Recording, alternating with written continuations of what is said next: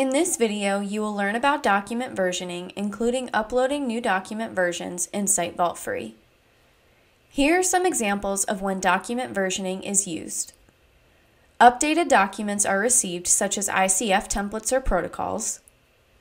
A document requires a change, such as a staff member addition.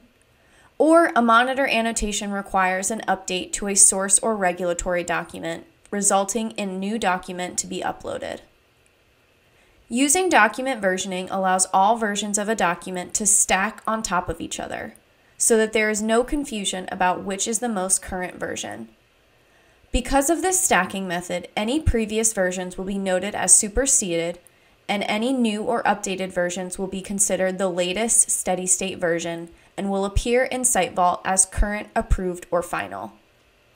The steady state of a document refers to the documents that are current, approved, or final. Each version will update in 0.1 increments.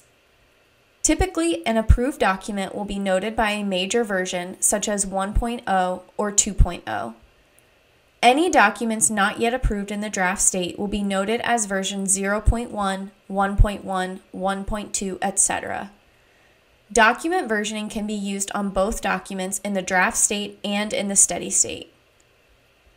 To upload a new version where the document is in the draft state, use the Action menu and select Check Out.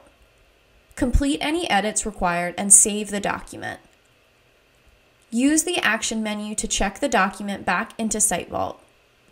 If you've made edits to the document outside of SiteVault Free, you can select Upload New Version to choose the file from your File Explorer.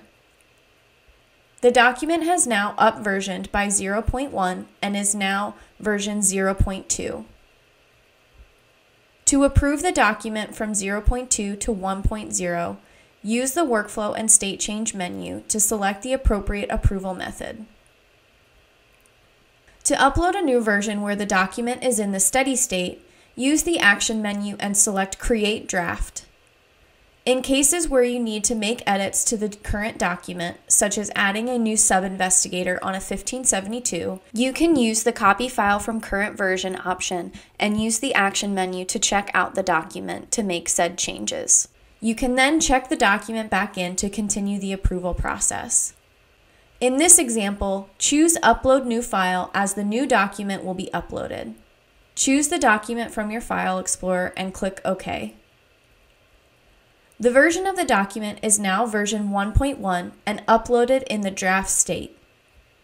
To move the document to version 2.0, follow the steps to approve the document using the Workflow and State Change menu. Since the document has multiple versions, a version history section has populated under document information. Version 1.0 is now listed as superseded and 2.0 as the current approved version. Use the Action menu to compare versions to see the changes made between each document. You can still access version 1.0 by clicking into the document where it will note the current steady state version is 2.0. To learn more about approving documents, please see our video on directly approving a document on our YouTube channel.